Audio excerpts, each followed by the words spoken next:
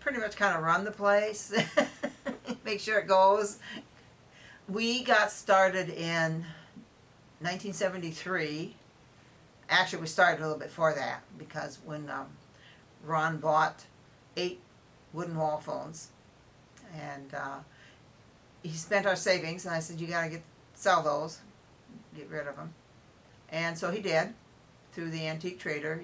He remembered where there were a bunch of phones in Turtle Lake, and so we're not that far away, so he went up there, and after he sold the phones, he bought some more phones, and then he bought some more phones, and you know, many trips.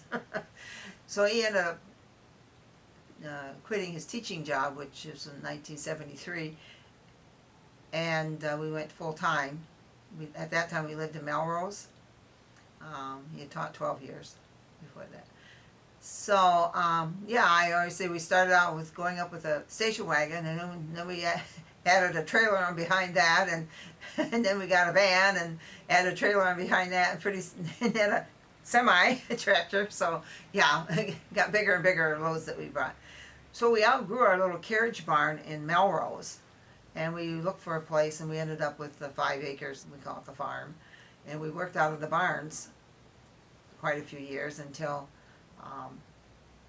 we bought this just for storage. And then we were kind of getting crowded out there, and we thought, well, we could move in here because it has everything we need. You know, it had a paint booth, and it had offices and enough room.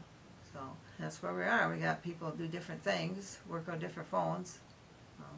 Some people only work on pay phones, and some people work on the Bakelites and the plastics. So yeah, we've done lots of movies.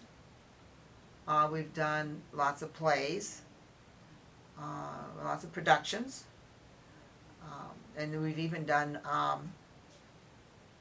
advertising. Sent phones to an advertiser who was doing an advertisement.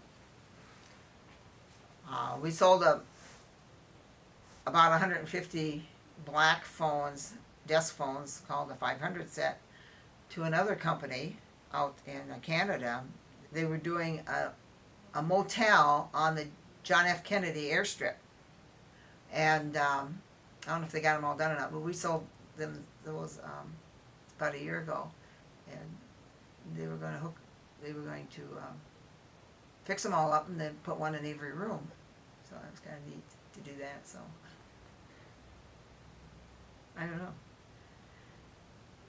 You know, it's a daily thing. You know, every day just about you do the same thing and go to work, and you just do what you have to do, and you forget about everything.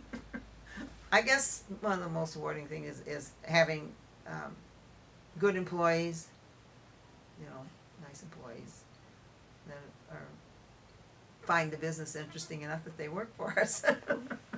You know, we had phones in fried green tomatoes and British and Madison County. Yeah.